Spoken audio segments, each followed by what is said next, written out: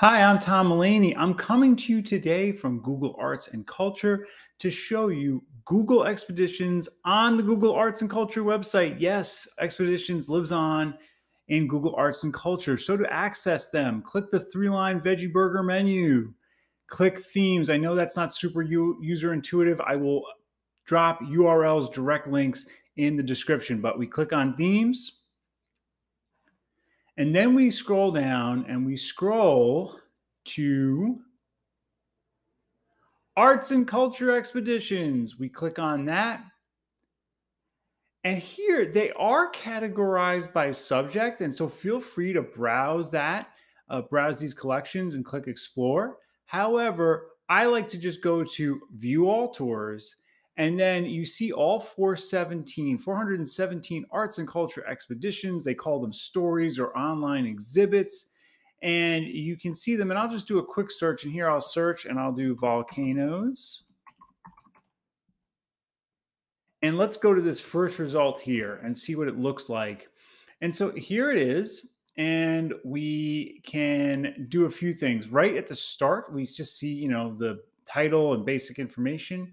But we also have a very important share button. That button includes a share to Google Classroom button. Very nice. But additionally, there's this link button that copies the link to the clipboard. I'll talk more about that in a second. And so if we either scroll down with your wheel and you get a little image and text, but then we get to what you might remember from Google Expeditions, that 360 top to bottom image, right? And now this text that used to be read by the teacher narrator, well, it's right there. We can see it. All students can see it. They can process it visually, which is really, really nice. Click that arrow, go to my next scene. I can scroll back up, click that arrow to go to back to that scene. And the other thing I want to show you is that there is a share button over here. Unfortunately, it is just to the expedition itself, not to the specific scene. So if I click that and then paste in a new tab,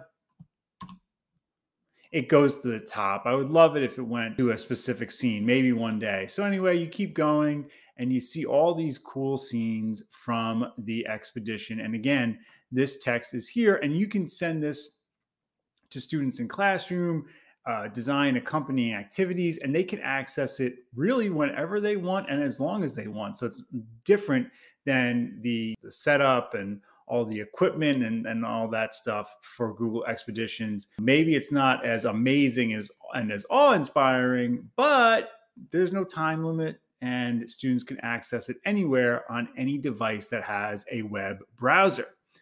If you have any questions about Google Expeditions and Google Arts and Culture, leave a comment below or tweet me at Tom E. Mullaney. Please like, share, and subscribe. Thank you so much for watching.